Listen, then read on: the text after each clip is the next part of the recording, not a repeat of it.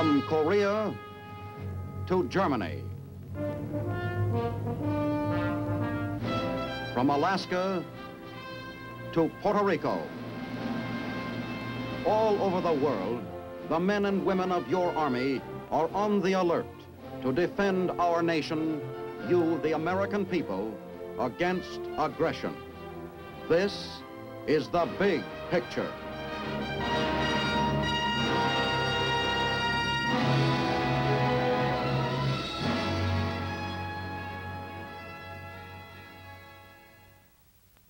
Welcome to the big picture. I'm Captain Carl Zimmerman, here to tell you about your United States Army. And today the big picture shows you how the Signal Corps serves as the eyes and ears of your Army. You'll see how the Signal Corps, using highly specialized skills, devices, and techniques, provides the intricate communications and other facilities without which modern warfare would be impossible. Signal Corps photographers, overseas and elsewhere, have filmed many of the pictures you see on this program. And now, the eyes and ears of your Army, the Signal Corps.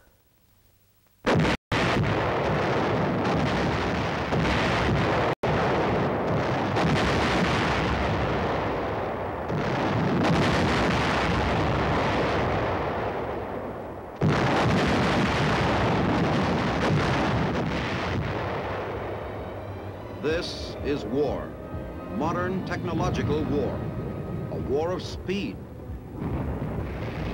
movement, and quickly concentrated firepower. A fluid kind of war in which surprise is a major weapon.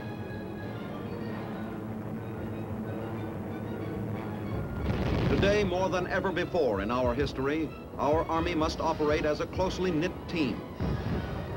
The action of each unit must be perfectly controlled. It must be timed and coordinated with the actions of all other units.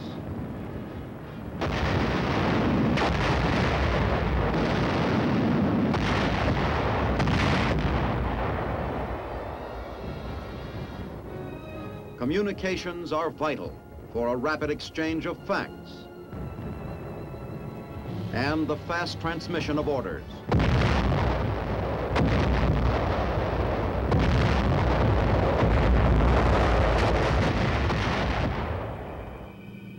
In the United States Army, it is the Signal Corps that maintains these nerves of communication. The Signal Corps designs and develops equipment, installs it, and operates it.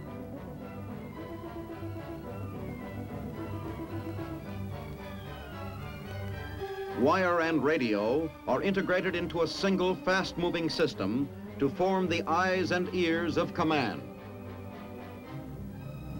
In war, the role of the Signal Corps is vital. In modern war, it may be decisive. Swift new weapons require swift countermeasures, split-second warning devices, and high-speed communications. Signals must outspeed the fastest plane and outdistance the rocket. Distances are steadily shrinking. A direct attack from another continent is possible. Our military communications must be ready for such a challenge. This is the prime responsibility of the Signal Corps. Today it maintains a vast network of wire and radio channels that link Washington immediately with the Far East and Europe, with the most remote outposts on our far-flung defense perimeter. Modern global warfare requires a worldwide communication system of unprecedented size and complexity.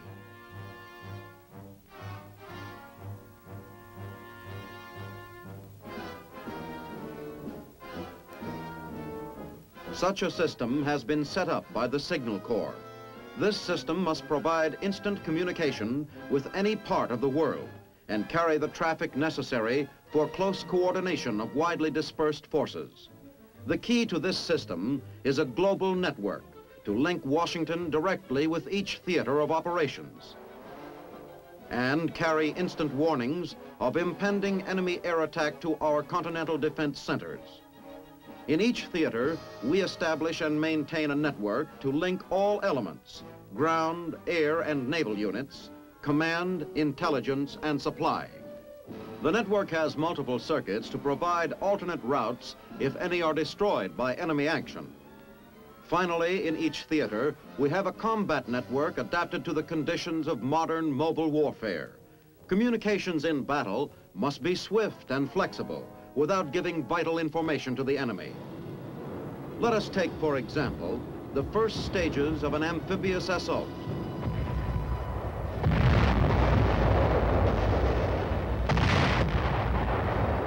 These are the critical moments when precise timing counts most, when success may depend on a momentary advantage.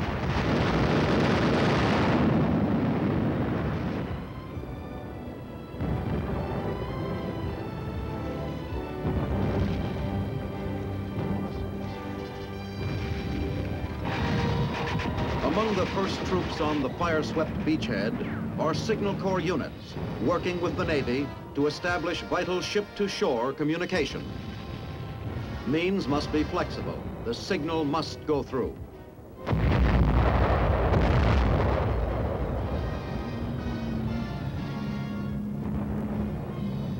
Today we are fighting in the mountains of Korea, where towering ridges separate our mobile frontline units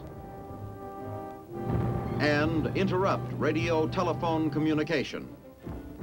Messages must get through.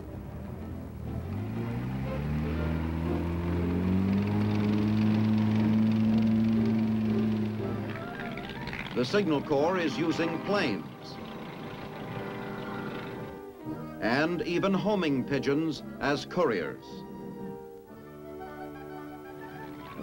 They use radio relays to hurdle the mountains. Here, a Signal Corps convoy makes the difficult climb to a mountaintop to install a station that will link a forward division command post with Corps headquarters. These stations provide a very high-frequency radio beam to carry radio-telephone messages from point to point. Range is limited to the horizon. Since the beam is directed from station to station, there is maximum security against enemy interception. The equipment is portable and relatively easy to install. The relay mechanism permits messages to pass from telephones to the multiple-channel radio beam and back again. It also is adapted to the transmission of teletype, facsimile, and television. It is a major factor in increasing the speed and flexibility of our combat communications. The station is complete after the numerous tests and servicing adjustments are made. Today, as in the past, the Signal Corps keeps pace with the increasing speed and complexity of modern warfare.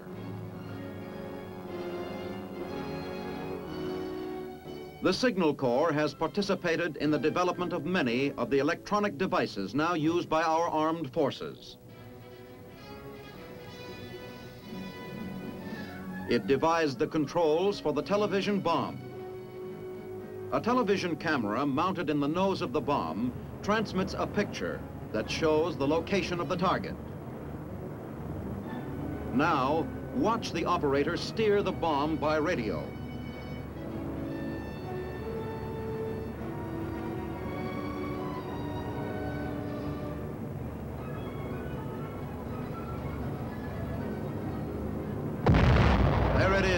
A direct hit. Partly the work of Signal Corps engineers was the proximity fuse in aerial bombs and rockets. A major innovation in World War II, the proximity fuse greatly increased the lethal effect of our weapons. A delicate electronic device, it automatically explodes a projectile just before it reaches the target.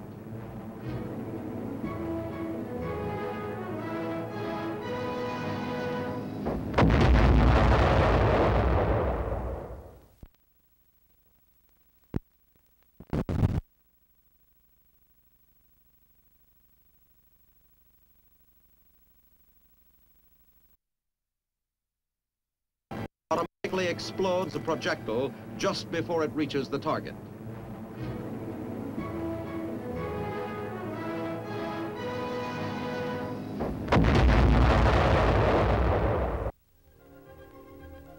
Assistance was given in the development of a technique to detonate mines by radio signal. The enemy can't explode the mines unless they know the combination of our frequencies. These combinations are set up through the use of a standard telephone dial.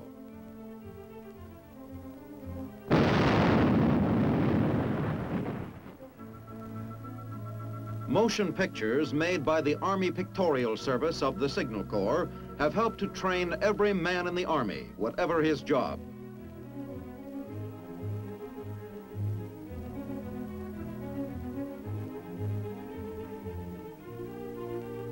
Training films are estimated to cut down the training time by at least 30%, and at the same time coordinates and unifies the Army's training programs. New tactics demand new techniques. An airborne invasion depends on a concentration of forces.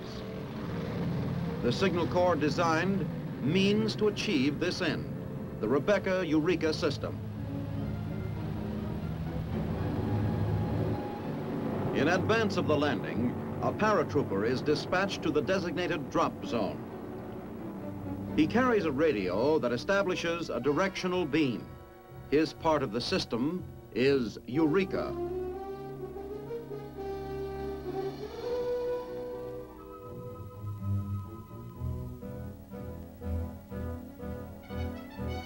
Troop carriers follow with Rebecca interrogators to pick up Eureka's beacon.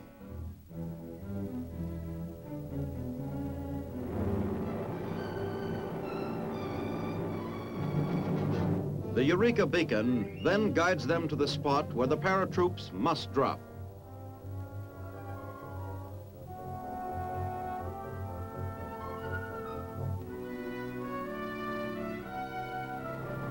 Movement of men and equipment to the airhead is precise, not a matter of guesswork.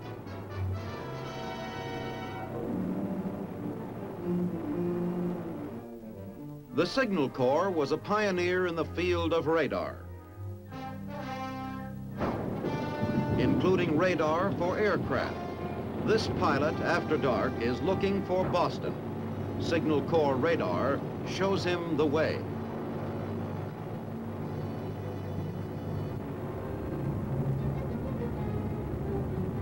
Here is what he sees as the sensitive echoes appear on his scope. The white spots are Boston and the surrounding cities. This gives him his bearing. With this device, bombers of the U.S. Air Force can now find and hit their targets at any time of day or night and in any weather. Signal Corps radar today is the electronic eye that enables our troops in the field to spot hidden enemy mortars and artillery from the arc of their shells in flight, to obtain necessary data for accurate counter-battery action.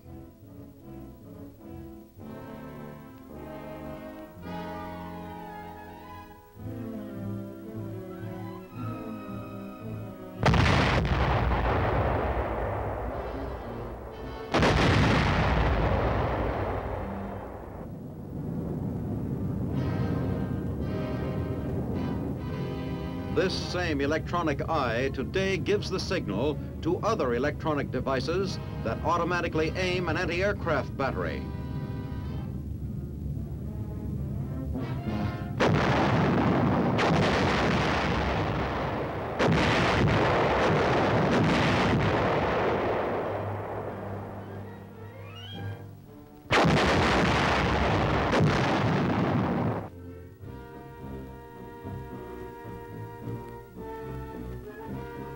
The Signal Corps is the Army's official weather observer. Among the Signal Corps' weather instruments is an automatic weather station which can secure data even from points behind enemy lines. This delicate instrument is known as radio sonde. Radio sound automatically records and broadcasts at regular intervals changes in temperature, humidity, and atmospheric pressure, and gives it station identification.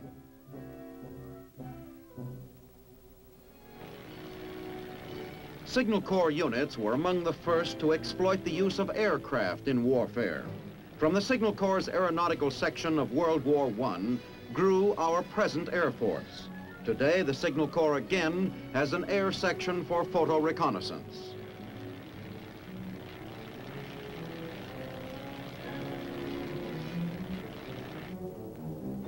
Through motion pictures and still photographs, we have seen the American soldier in the tense moment of actual combat. Think about the men who take these pictures. They have to be in the thick of the action. The Signal Corps combat photographers obtain a visual record of events at the front that is vital to our commanders in making decisions on strategy and tactics.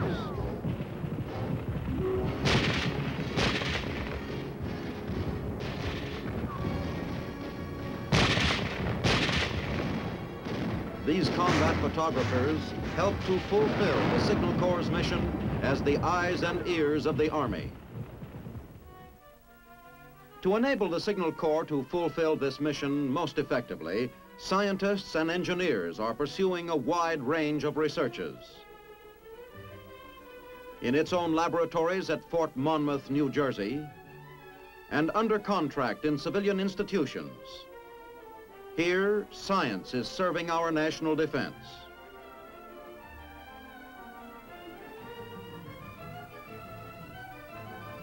Today, the main focus of this research is in the field of electronics, on the electron tube, which is the key to radio, radar, television, telephoto, and numerous other devices.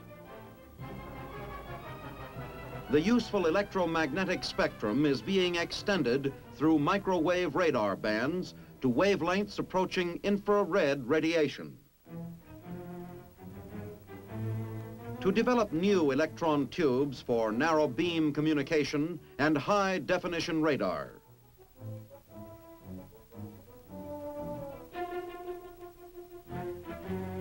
Signal Corps scientists are exploring the properties of the quartz crystal, the vital component that controls the frequency of most radio transmitters.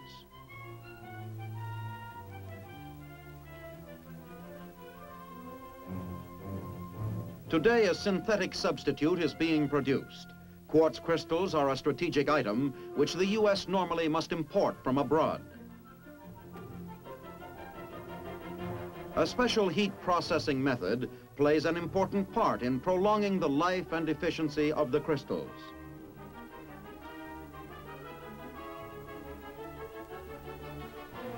Our scientists are studying the chemistry of batteries and developing new types to make portable radios lighter and smaller without loss of range.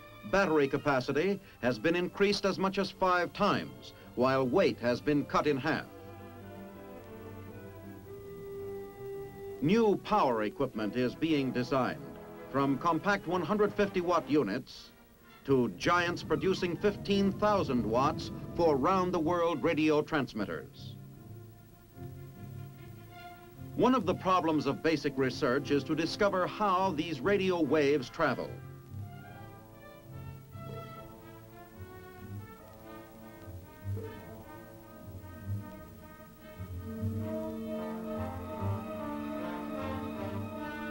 To probe the secrets of wave propagation, rockets carry Signal Corps apparatus 100 miles into the upper atmosphere.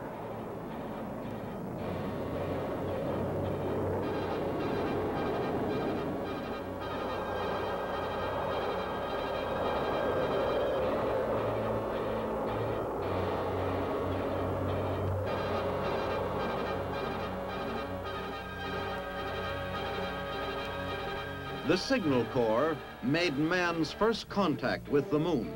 In a test to define the outer limit of radar, its scientists directed radar pulses upward through the ionosphere toward the surface of the moon and recorded the echoes that returned across a void of 200,000 miles of outer space. The Signal Corps is developing mobile television to to flash battle scenes to our commanders and serve as the electric eye for our Army.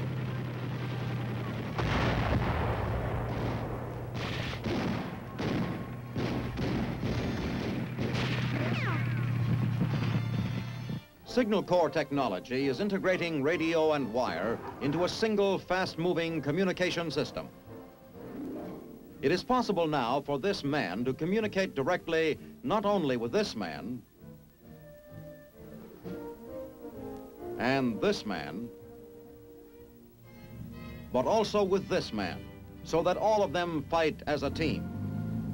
This solves only one problem. All equipment must be highly mobile to fit the tactics of modern warfare.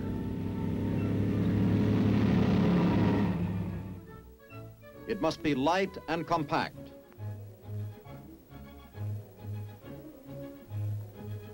Many new circuits no longer use conventional wiring. Instead, they are printed on strips, easily put into mass production. The Signal Corps has sharply reduced size and weight in a whole new series of portable radios for company and platoon. Field switchboards have been streamlined, but have greater capacity. Wire is lighter. During World War II, it took 2 men to lay wire with this cumbersome reel. The same footage now can be contained in a 26-pound package. It can be laid by 1 man.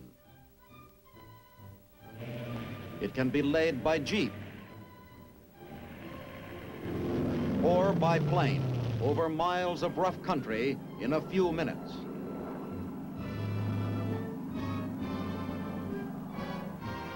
Today's Signal Corps equipment is designed to withstand the roughest use and exposure in all kinds of weather.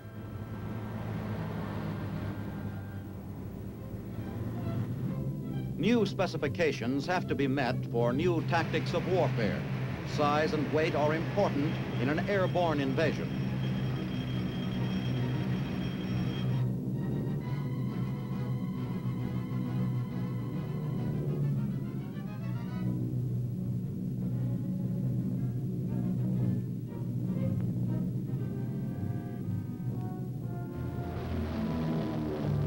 New techniques are devised to prevent breakage of fragile equipment. Here, a complete, very high-frequency radio station is deposited safely by parachute in the drop zone. Also airborne are the men of the radio operating crew who descend by parachute to assemble and put into action the equipment after the drop. 6 special containers swathed in heavy canvas padding hold the complete assembly, including 2 dipole antennas, power unit, frequency testing oscillator, and the radio receiving and transmitting apparatus.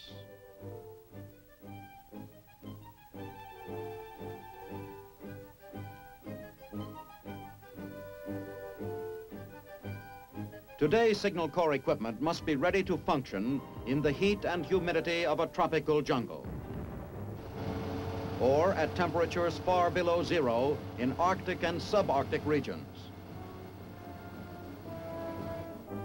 To make sure that signal equipment meets these rigid requirements, it is tested in every conceivable way before it leaves Signal Corps laboratories.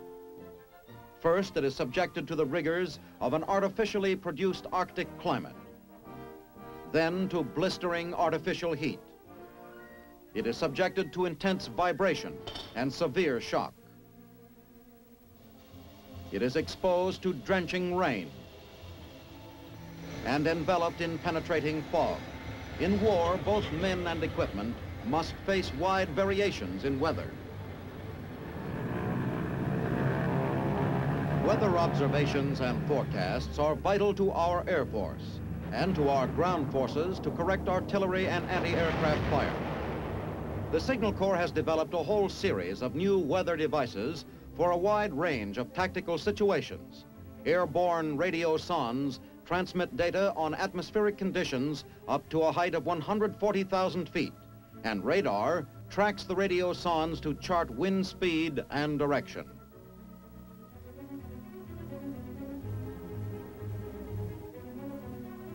A special type of radar has been devised to detect nearby storms. and long-range detection systems that automatically plot the position and path of a storm thousands of miles away.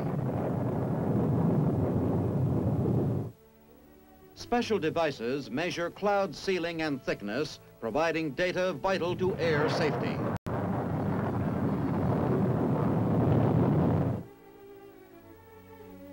Charts based on weather data gathered by these and other Signal Corps devices quickly circulate by facsimile transmission through the arteries of the Army's integrated communication system, giving information to our forces that is vital in all tactical situations. Today's Signal Corps communications are the link that enables ground and air forces to cooperate directly in battle. Here, a frontline observer pinned down by the enemy accurately guides a bomber to an enemy bunker. If another world war should come to this nation overnight, the first threat to our country and its cities may be a long-range attack by transocean bombers or missiles. Today, electronic devices can detect and warn of the intruder's approach from a perimeter of ships at sea and from a rim of scattered outposts. Today, planes can travel at sonic speeds and faster. Warning signals and target data must travel at once through our signal systems to automatic plotting devices at fire direction centers for split-second counteraction.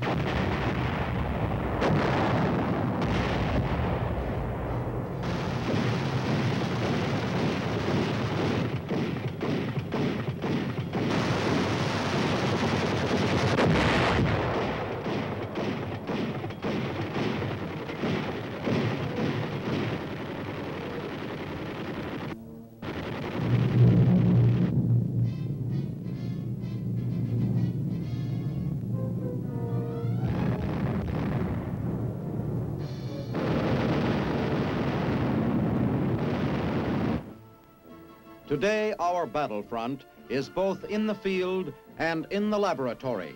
In both, the Signal Corps has a major role.